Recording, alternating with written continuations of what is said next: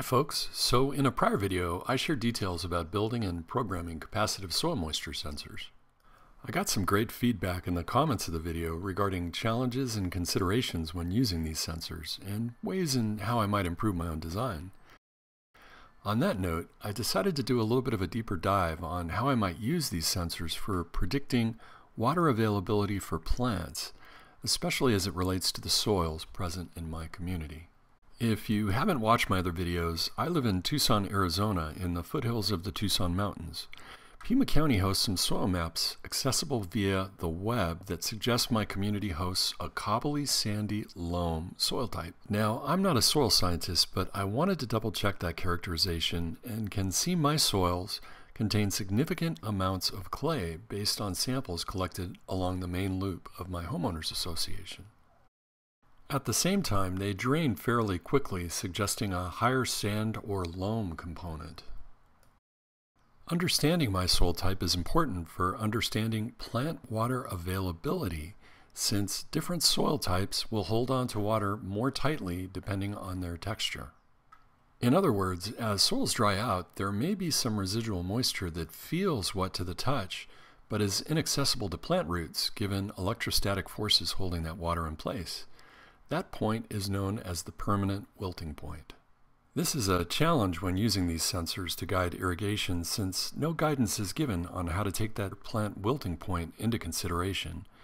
In this regards, I wondered if I might improve previously determined wet to dry ranges with a discrete flag that tells me when I've hit the recommended irrigation start point for my local soil. In fact, this chart has recommended irrigation start points as a function of soil texture and volumetric water content.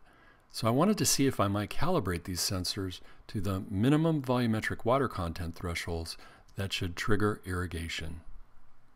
In response, I set up a simple experiment that would allow me to measure volumetric water content of a local soil sample using a PVC column of wetted soil and a digital scale to measure how much water is evaporated over time. Initially, the soil column is wetted. I can then insert a soil moisture sensor and record the wet reading. Conceptually, as the column evaporates, the change in weight over time should allow me to calculate the respective change in volumetric water content. While I'm doing this, I can take sensor readings to see if I can come up with a curve that correlates sensor response to volumetric water content, or maybe even the specific sensor response to trigger irrigation at a threshold VWC. For this experiment to work, I'm going to need to measure a few soil characteristics to verify soil type and then set up a spreadsheet to capture my data and readings over time. Before I go on, I should make it clear that representative soil experiments are best conducted using soil core samples, which is definitely not the case in regard to my sample collection. Having said that, this is the best I can do with the equipment I have available, so I'll acknowledge this as a limitation right from the beginning. Let's start with my measurement of dry bulk density. This is simply the mass of soil that takes up a given volume of space. If the sample is a solid rock, the bulk density will typically be a little over 2.6 grams per centimeter cubed. But when I'm dealing with soils, the pore spaces will cause that density to diminish. So let's calculate bulk density for my soil sample. Accounting for the weight of my PVC soil column and dish, my sample weighs 1,269 grams. By taking length measurements of my soil column, I can approximate its total volume. Bulk density can then be calculated by dividing soil weight by dry soil volume, yielding a little over 1.55 grams per centimeter cubed. 1.55 grams per centimeter cubed is above published values for a silty clay, but I'm going to stick with that texture for Ratliff's thresholds based on the observed soil texture and relatively good drainage of soils in my area. The reason for the difference may be that I simply have a greater clay component, or maybe even some stones in my sample that might be driving bulk density a little higher than what's suggested in this table. Next, I'm going to want to calculate the volumetric water content of my soil at saturation. Volumetric water content is the volume of water divided by the volume of my wet soil column. In order to saturate my soil, I drilled 1/8 inch holes on the outside of my PVC column, placed it in a bucket, and added water.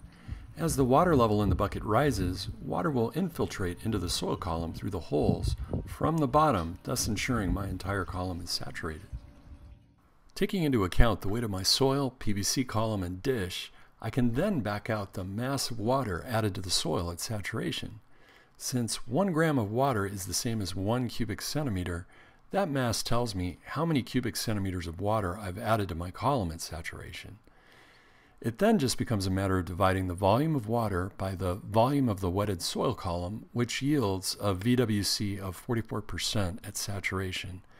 That 44% will be the starting point for my experiment. Of note, 44% saturation is above the 40% predicted VWC at field capacity for a silty clay, which makes sense for my predicted soil type. Next, I'll want to measure the porosity of my soil using this formula. At saturation, there is no volume of air to account for, such that the formula collapses onto the one we just used to calculate volumetric water content. And thus, my porosity comes out to be exactly the same at 44%. I can now check published porosity values for different soil textures and witness that my calculated 44% is in the ballpark for soils that have a silty clay texture. In response, I'm going to work with the irrigation start point and wilting point thresholds for a silty clay, realizing respective flags at 30 and 20% volumetric water content. And here's the setup.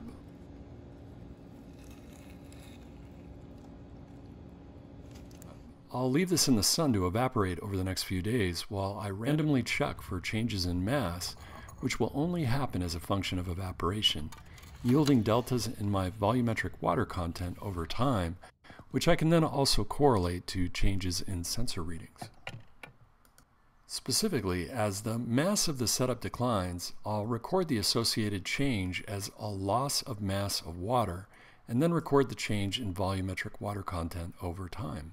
The key will be to monitor sensor response as volumetric water content goes down, with the goal of developing a sensor response curve that suggests when I might want to begin my irrigation or flag me when I've reached the wilting point for my given soil texture. Here's what the data looks like for my first experiment with the volumetric water content and sensor response rows color-coded in line with the thresholds on Ratliff's graphs.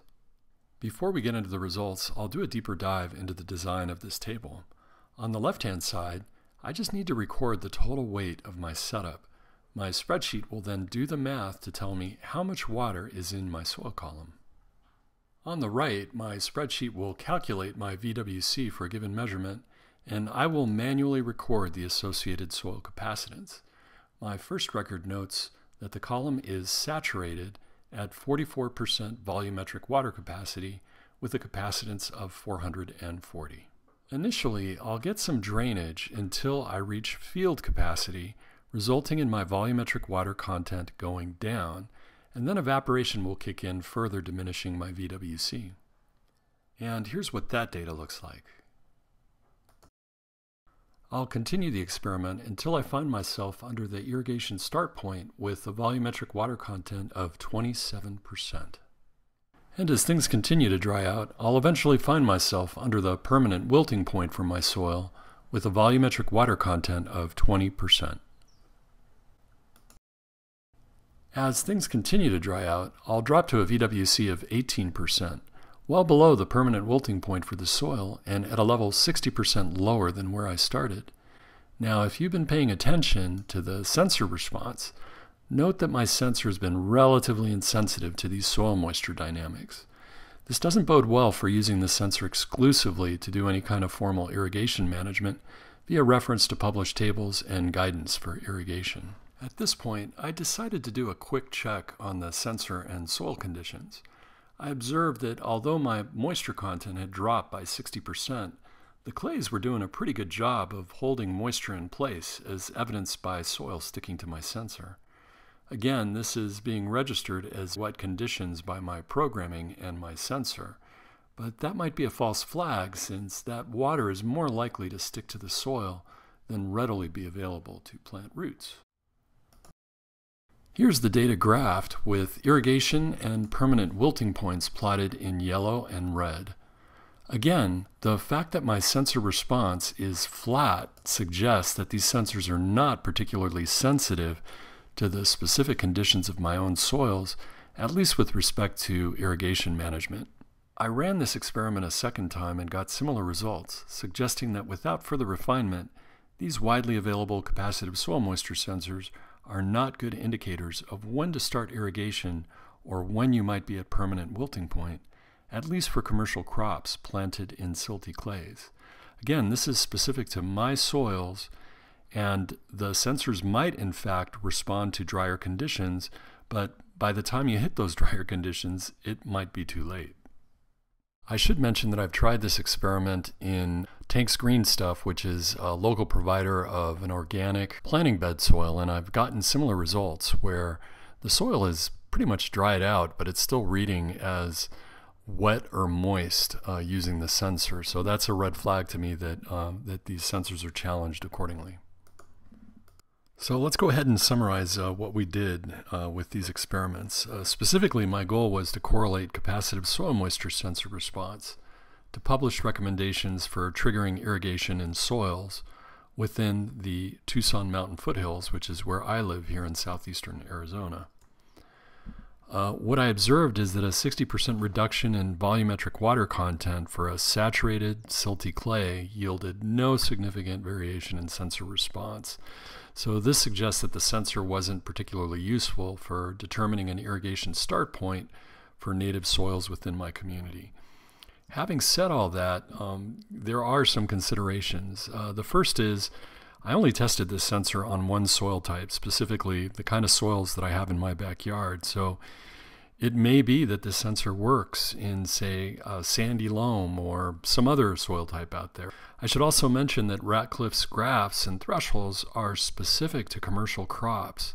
So those thresholds may actually not be appropriate for native desert landscaping plants that are more tolerant of lower water conditions here in the desert Southwest. So that's something that I need to do a little bit more research on. And finally, I need to consider coupling these sensors with other data to maybe get better results. In other words, maybe not just rely on the sensor, but also couple it with visual cues in the landscape, or maybe couple it with another sensor like a temperature sensor, and see if a combination of all those factors can give me better clues as to what's going on underground with respect to needs for irrigation.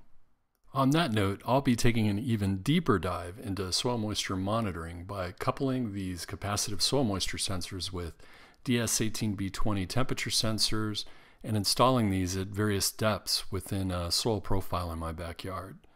And the respective instrument has undergone a ton of quality control and refinement, and I'm just about ready to formally install this unit in my yard for future experiments. Down the road, I am interested in seeing how I might add sound to all the data that's being collected by the little data loggers incorporated in these environmental monitors. Similar to what NASA does for listening to black holes. Wouldn't it be cool if we could get a kind of a sonified indication of what's going on underground? So I'm currently learning about MIDI and how to turn all this environmental data into sound. So that's something I'll be sharing down the line. If you're interested in these experiments, please do consider subscribing. Appreciate you watching, and we'll catch you next time. Thanks. Bye-bye.